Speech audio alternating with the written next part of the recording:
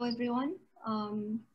My name is Manal Asnash. I'm a pediatric intensivist. I'm originally from Yemen. I lived a good part of my life and practice and education in Saudi Arabia. I'm grateful for that. And I'm currently based in the United Kingdom at the Evelina London Children's Hospital. Thank you to all the speakers, to IFPICS. Has been a wonderful, amazing morning so far. I'm going to be one of the moderators for the panel. I'll keep my eye on the chat box. I'll ask my colleagues, Firas and Miguel, to introduce themselves first. So Firas, do you want to go ahead?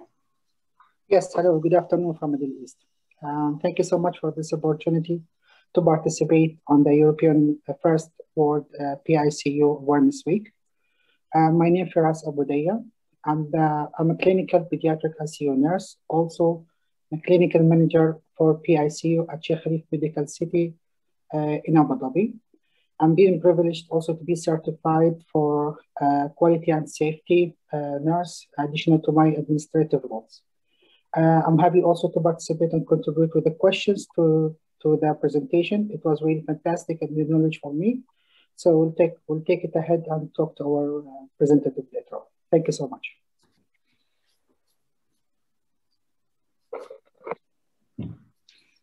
Miguel? Hi, everyone. My name is Miguel Rodriguez Rubio. I'm a pediatric intensivist in La Paz Hospital in Madrid, Spain. And I'm also the pediatric critical care medicine social media editor.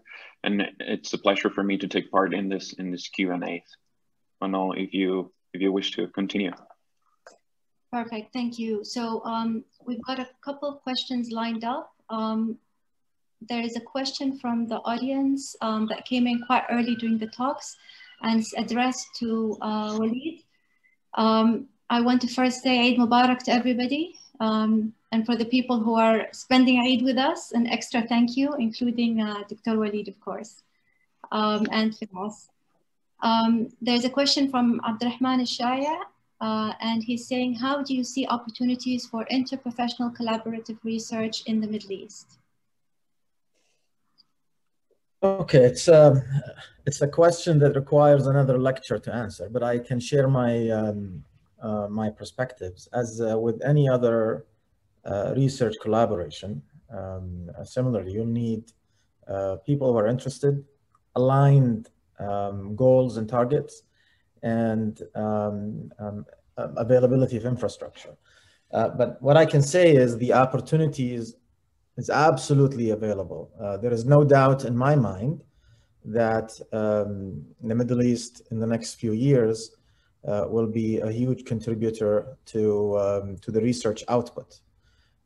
So in terms of collaboration locally, it all depends on the research groups and their ability to connect and communicate and build infrastructure, but also having well-established researchers from the world, as we discussed in the lecture, investing the time and resources and investing in people and trying to build connections. It's a win-win situation for everybody. What I like to see is what the recovery trial investigators have done, an amazing job coordinating, a huge number of centers and conducting clinical trials, including a large number of patients, answering questions efficiently. It would be nice to see this done on a much more global level, more coordinated. And I think professional societies and research group may play an important role in making this happen. Thank you very much. Firas, I think there was questions for Joe and Pam, for Joe and Pauline, if you want to go ahead with that. Thank you so much. Yes, please. I will reverse the question to Pauline, if you don't mind. Pauline, please share lessons and learn from your personal journey in international collaboration research. If there is a keys we can utilize it, especially Middle East area, where we can promote more personal journeys in international research.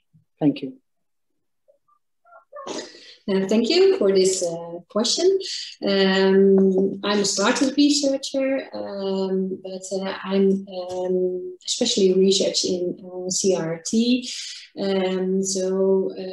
We have a small collaboration with our PQ, with a nephrologist, and I'm the leader, nursing leader of the CRT, because we do a lot of education as nurses, as part of the staff and our nurses. And so I do a lot of research with my network with Akash from the nephrology session of ASPNIC. And for my nursing questions, like the nursing workload, I work with our other hospitals in the Netherlands. Hopefully in the ASPNIC we get a larger network. And I think it is a great opportunity to step in a mentorship program like we started at ASPNIC, because it is a formal educational tool for professional development, and they support your career and job satisfaction for less experienced colleagues from all backgrounds and disciplines. And it aims to create a valuable network, increase knowledge sharing, and improve interpersonal and communication skills. And I think it's a great opportunity for nurses, to making a valuable network. Thank you so much. I would like to proceed with the second question, if you don't mind, Manal. I have a question for Mr. Joseph, if you don't mind. Looking at the research opportunities for nurses in the future, and having the OCEAN study one a good example to look after, what advices you could give for a new researcher from nursing perspective? I can see it's a lot can be done, but as a new journey to start with nursing, how we can advise it to start with? Thank you so much. Okay, so I think advice is for anybody that's starting out on a research career or a career that involves some research is trying to surround yourself with individuals that are expert on that journey or on that career pathway. And I think for me, as a nurse scientist and as a clinical academic here in the UK, I've had tremendous support from professors that align to my profession but also sit outside it, and so I think it's about trying to find those people that will help support you, advocate for you, are influencers and enablers, because they're going to help carry you and lift you on your journey, and give you the guidance and mentorship that you need for anybody that's starting out on a research career. I think it's really important, if we're doing collaborative research, that we can stand firm in our methodological expertise and understanding. So it's about having some research training and some robust research training, irrespective of what professional group you align to. You need to understand how to develop the science, and I think doctoral training is a really important part of that process and skill acquisition and development.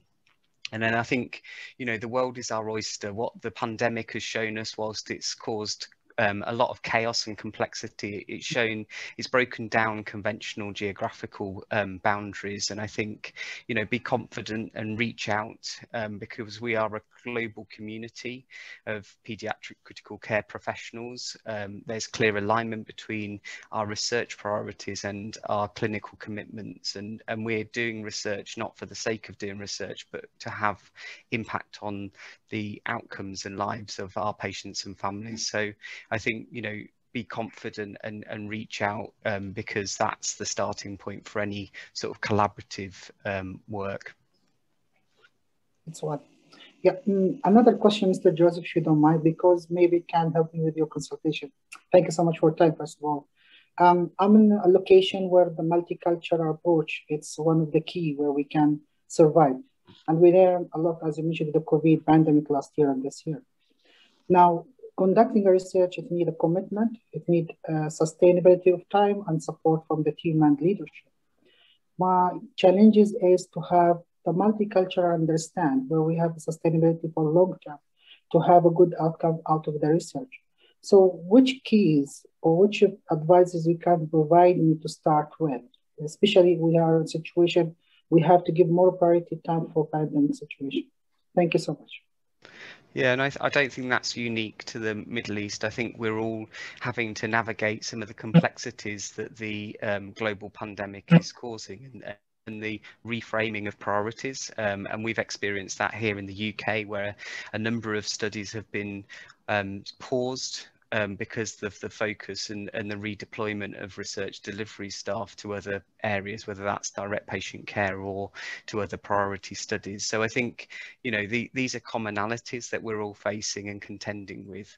But I think the ways that we can overcome that is through having a dialogue with those key influencers that are around us, whether that's the unit manager, whether it's the senior management within the hospital, whether it's the funders, you know, whatever is a potential barrier to enabling us to undertake research, then we need to think about how we can overcome that. And I think having an understanding of what those barriers are and then thinking creatively as to how we can overcome them is the way forward. And a lot of, you know, this is a priority area. The pandemic has really shone a spotlight on critical care research globally, which is an absolutely fantastic position to be in for us as scientists.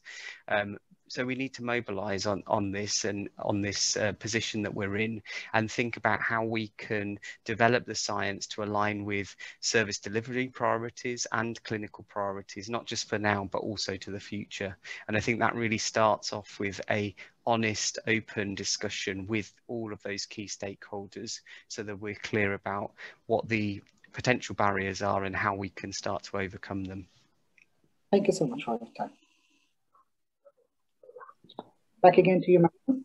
Thank you very much, Firas. Miguel, there are some questions in the chat if you want to have a look at them. In the meanwhile, I'm going to ask Mark, if you can please shed some highlight in terms of funding. Can small grants from societies like PICS, for example, pump prime a larger grant for a study and how that works? Sure. So I think anything that, so I think there's a myth about research that it's some entirely an intellectual pursuit. It is largely a practical pursuit about getting organised and managing a project.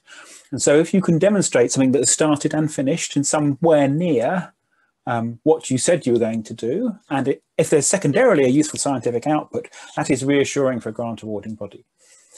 Depending on the setting in which you do that, the act of getting a peer-reviewed grant in some settings, and certainly in the UK, itself brings extra resources. Okay, and so there's the primary impact of getting that grant and delivering it, but there's also a sort of a route into support services, at least in the UK, through clinical research networks. I won't bore everybody with that structure, but so yes, do it, definitely. Small grants are absolutely the way to start. They establish you as an independent, they fill your CV, and you never know, you might find out something of scientific value. And a quick follow-up on that, Mark, please. Would sort of setups like the NHIR fund somebody international? Or so the answer is yes, but reluctantly. They are established to improve the care for NHS patients in the UK. But there are scenarios, and Walid will be familiar with this, where the question cannot be answered in a suitable time frame in just the UK. So for example, Livon Toom and I have a grant in at the moment for the value of assessing gastric residual volume, and that's a collaborative grant with the ANZICS group, but it's going to go to the HTA. And so there are models. It's complex, and every different pair of international sites has its own details. So yes, but. Always. Miguel, over to you. Okay, so there's a question in the chat from an anonymous attendee that asks, what advice would you give to pediatric critical care trainees or newly qualified intensivists with minimal research experience or epidemiology training on how they can break into into research more significantly as they try to move forwards in their medical careers.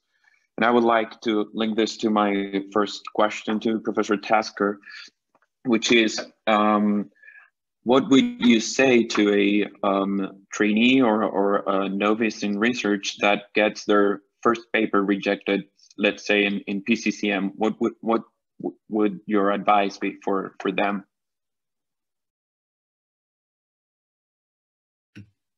Tough questions. Thank you. What is happening around the world in many countries that are being organized into graduate education for subspecialization within pediatric critical care is that it also includes a research period. Sadly, the UK system that I was brought up in changed, where there was an expectation that every graduate subspecialist trainee would have to do research of some sort if they wanted to get involved at a attending or consultant level. That's all changed, and there are right reasons and wrong reasons for it. The US model is to include and I also believe Canada is to include a period of research within your or during your 3-year fellowship that focuses on either basic science, clinical science, or Masters of Public Health, something like that. So it really depends on what system you're practicing in. Some people have the advantage of being able to do a Master's in Public Health or a PhD before even going into subspecializing in critical care. And the other model, of course, is the MD PhD. So do it even before you've decided what clinical sphere you're going into. So there are lots of different models that have replaced the old model. But some people just simply don't realize they're interested in research until they've started doing critical care and they think, wow, this is interesting. I think I need to look into it. So, you know, it's a question of, are you prepared to take time out? Are you in a system where you can actually take time out and still get paid? You know, these are all sort of issues to consider. Your difficult question about rejection at PCCM. Personally, yes, it is rejection if you want to use those blunt words.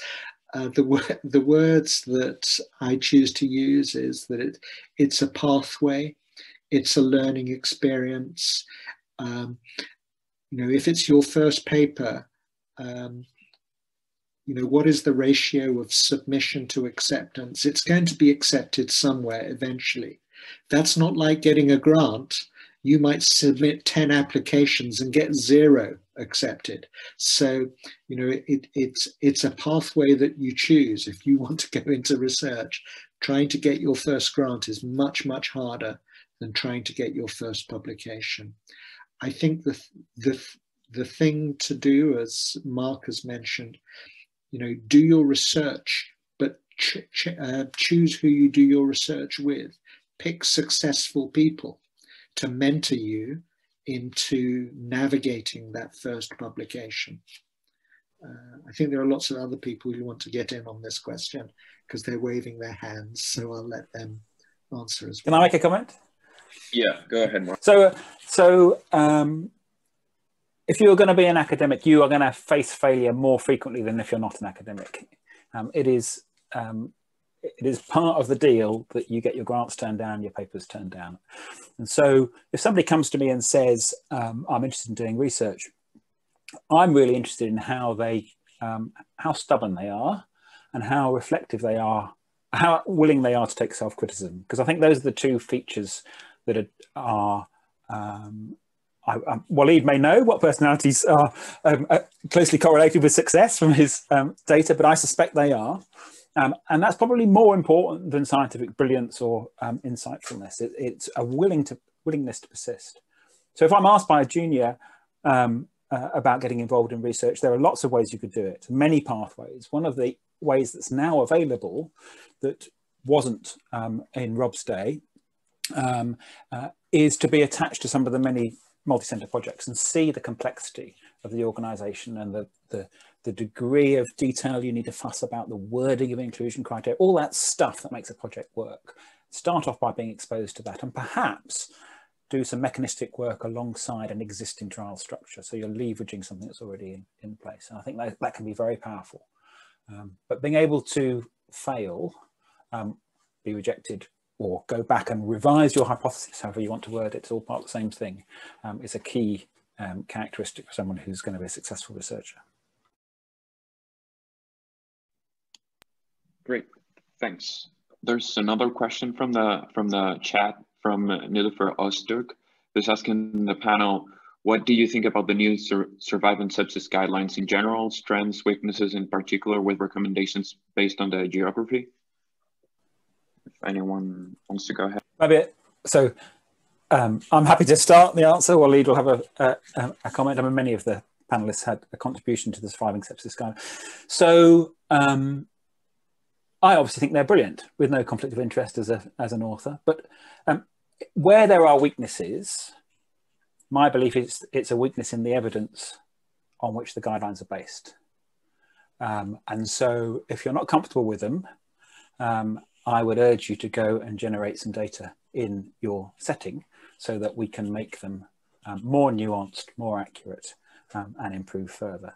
We did a pretty thorough job of looking through what exists as data, and the sad truth is it is incomplete.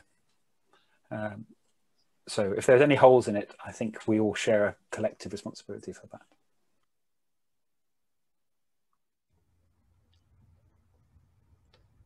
Is Walid going to say something, or should I? Sure, go ahead. I'll go after you. Go ahead. Okay. So I think from my perspective, I was also involved, so I must disclose that. From my perspective, it was a product of the Society of Critical Care Medicine and ESSECOM in this Surviving Sepsis campaign. It is what it is. It was the first iteration, and it will undergo evolution. I think that it is inevitable that sections around the world will find some of the aspects unfeasible. And I think it's important that critical care communities around the world look at this document closely and identify for themselves aspects that are simply not feasible for where they practice or are not relevant for where they practice, and either comment on that or, as Marcus said, develop one's own evidence. I don't think personally there is going to be any scope for 10 different versions of the Surviving Sepsis campaign document based on geography, but that's just my approach as an editor. But I'll hand over to Walid. I second what you both have said, but I also have a huge conflict of interest since I was the methodology lead. But I could say with comfort that comparing the work we've done with the Children Surviving Sepsis campaign to other guidelines that I have led or participated in, I think the methodology and the scientific contribution from the panel was outstanding. And I would also urge people who find difficulty in applying those recommendation or understanding to pay special attention to the strength of the recommendation. So always people get confused when they hear the word recommendation. I mean, you absolutely have to do it. Remember, there are strong recommendations, there are weak recommendations. Go back to the document and look at the implications of each. And you know, I believe they are, most of them are you know, clinically applicable and hopefully easy to understand. So yeah, I also think that this guideline have generated or highlighted the gaps in knowledge, and as my colleagues have mentioned, will hopefully stimulate future work that is urgently needed in many areas.